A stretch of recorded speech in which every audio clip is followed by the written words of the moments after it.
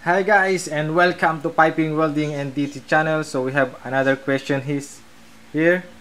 The question is, what is ASTM code for the following?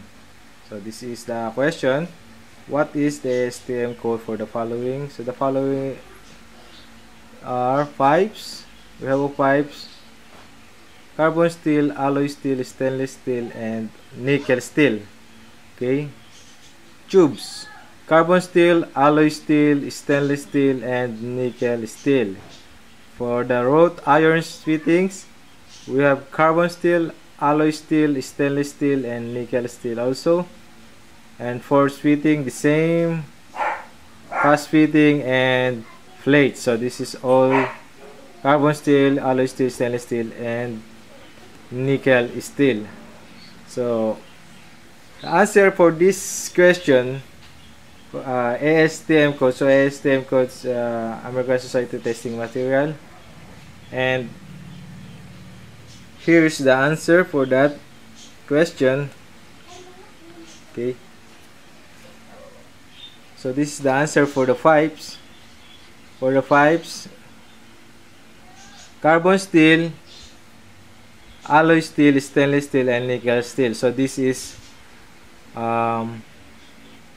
all ASTM code. So for the carbon steel, for example, our carbon steel ASTM A53 grade A and B, ASTM A106 grade A, B, C, and ASTM A333 grade 1 or grade 6.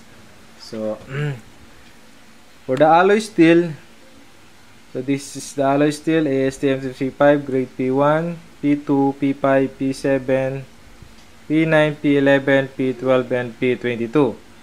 And the stainless steel ASTM 312, 304, 304, so on and so on. So please read for this. And nickel steel is ASTM A333 grade 3 and grade 8. Okay, so this is only for the pipe. Okay, so we have our tubes, wrought iron fittings, port fittings, and cast fittings, and plates. So this is it. Okay, so this is for the tubes.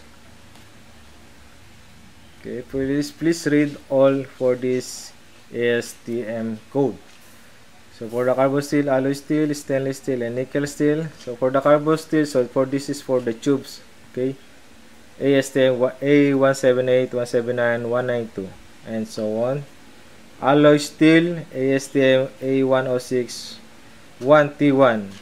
Stainless steel, okay, this is ASTM A213, 304, type 304L. Okay, and nickel steel ASTM 334 grade 3. So this is for the tubes. And this is for the wrought iron fittings. For the carbon steel ASTM A234 grade WPA and V. Alloy steel ASTM A234 WP1, and so on. Stainless steel ASTM A403.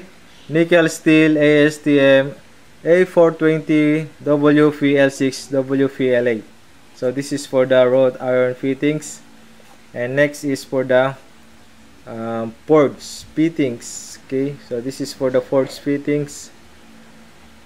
For the carbon steel ASTM A181, alloy steel ASTM A182. So please read all.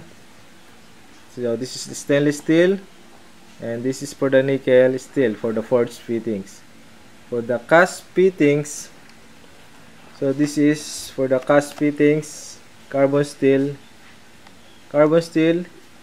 ASTM 216. For alloy steel, this one, stainless steel, and nickel steel. And also next for last is plates.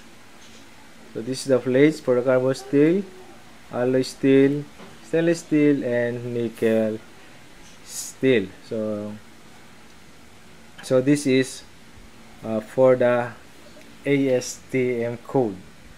Okay, please take note all this, and this is a very important. Very important. Okay, so thanks for watching, guys, and have a nice day. Bye bye.